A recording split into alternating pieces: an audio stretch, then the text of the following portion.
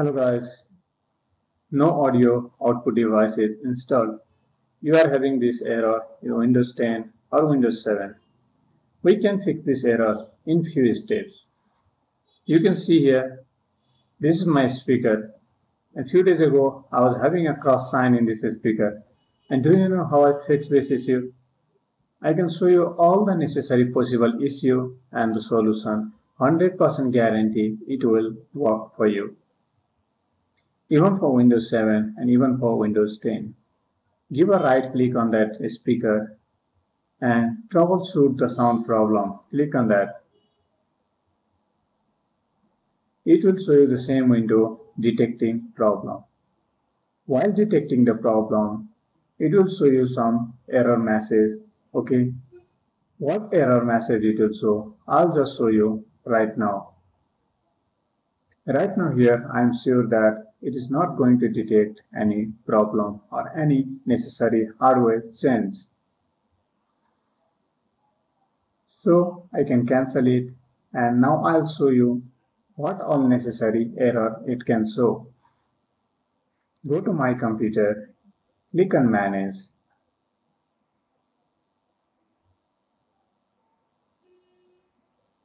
I also tried this troubleshooting and detecting the problem, but it did not work for me. Just give one try, it may work for you. So what is the next solution I tried?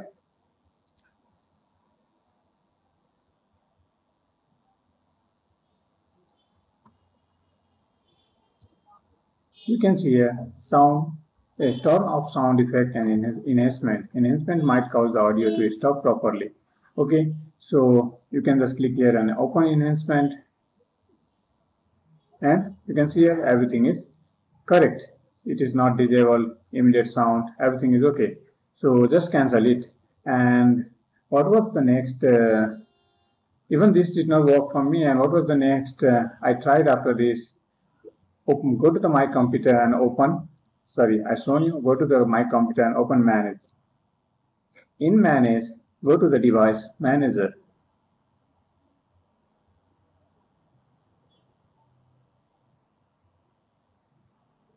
Once you go to the device manager, go to the sound, video and game controller. You can see a Realtek high definition sound and Realtek high definition audio. It was installed in my PC too.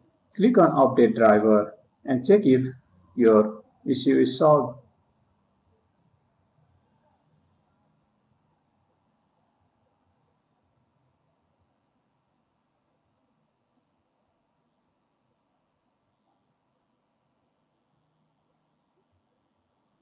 Okay, the base driver support for your device is already installed.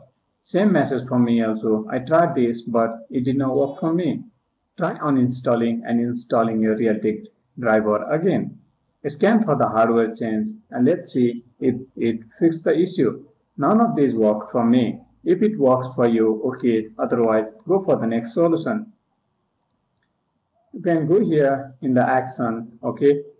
You can see here add legacy hardware. Click on add legacy hardware. At first select, let me tell you, instead of you may be selecting this one and go to the add legacy hardware, at first you take this Realtek high definition audio, select this one and go to view and go to action and go to add legacy hardware and click on next. Okay, search and install the hardware automatically. Next.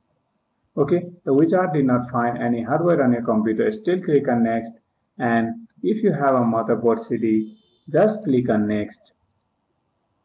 Okay, and click on have a disk and show the location of your motherboard CD in your my computer PC. Once you show the location of your motherboard CD, it might be in drive E and all. So you can just show the location. Right now I do not have motherboard CD because I have already tried this solution. If you have in a pen drive, you can just show the location of pen drive. And just click on OK and just click on next. It will install the necessary hardware from that particular motherboard CD or pen drive. If that does not work, I even tried for that and it did not work for me. So what is the next solution? Let me tell you, if you are using the eSonic motherboard, especially when you use the eSonic motherboard, you get this kind of problem, and even for some of other motherboard you get this kind of problem. So it doesn't matter whether you are using the Sonic motherboard or any other mode. Now the last and the final solution is go and open your Chrome browser and go on the top of the browser and type Realtek, Realtek. And you can see here Realtek, www.realtek.com. Otherwise, just go on the top of the URL space and just go and type www.realtek.com. That will take you to the Realtek genuine website. Once you open this website, you can see here SD audio codec driver. Click on it. You can see here high definition audio codec. You accept the license terms and conditions and click on next. You can check here different version of audio driver for Windows, Linux is available over here.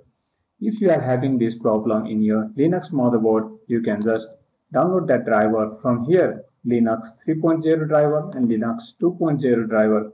If you are having this problem in Windows PC, you can download a driver for Windows PC over here. If you are using Windows 7, 8.1, 8 and 10, 32-bit operating system, you can download this one. If 64-bit operating system, you can download this one.